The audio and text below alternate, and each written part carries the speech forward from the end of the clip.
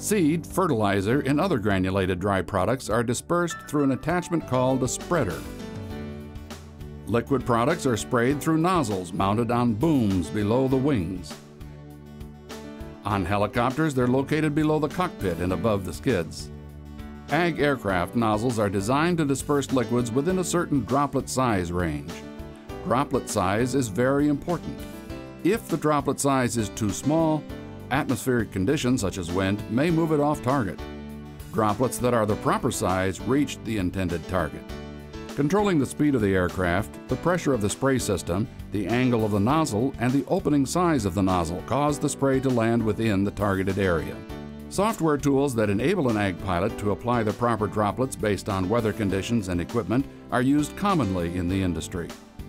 When insects, weeds, or diseases are detected that require the services of an ag pilot, information is provided to the aerial applicator concerning the type of crop, the problem that requires treatment, and the size, shape, and location of his field.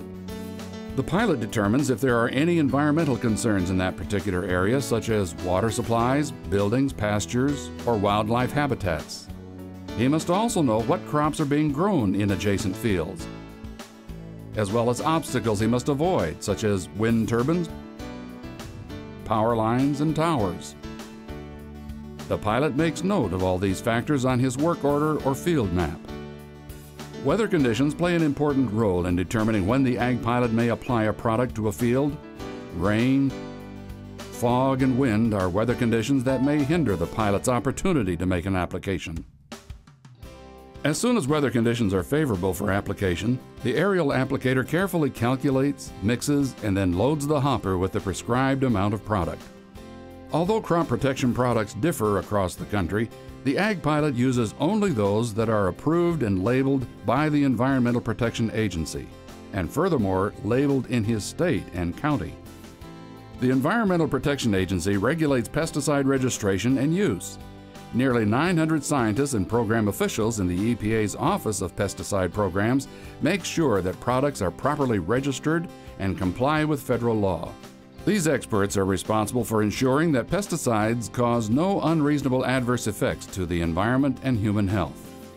Crop protection product registrations can take up to 8 to 10 years to complete and must undergo approximately 120 different types of human and environmental safety tests costing between $160 and $200 million each.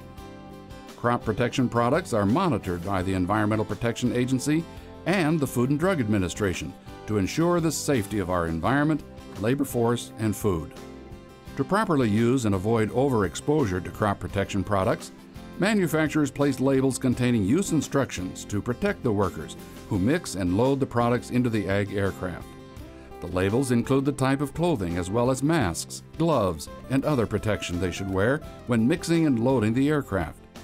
Aerial application workers closely follow these instructions. The instructions on the product labels provide the pilot with accurate and current information about how the products may be used, such as the types of crops, the proper dosage, and the effective number of gallons per acre. Pilots follow these labels carefully to protect the environment. After takeoff, the pilot locates the field to be sprayed. Prior to treating the field, the pilot visually checks for obstacles including towers, wind turbines, power lines, poles, trees, irrigation equipment, fences, variations in the terrain, nearby houses, and sensitive areas such as surface water and wildlife habitat. In some cases, a trained ground observer will ensure that field conditions are safe for a pilot before the aircraft is sent to a field. Typically, ag planes are equipped with a smoker. This system pumps a small amount of light oil into the exhaust system of the plane's engine. When it burns, the resulting smoke gives the pilot an indication of the speed and direction of the wind. Once it is determined that all proper procedures have been conducted and conditions are appropriate to make an application, the pilot aligns the aircraft for field entry. As the pilot prepares to make a pass over the field, also called a swath, he levels off at a low altitude and once directly over the target area, opens his spray valve or spreader gate to dispense the product.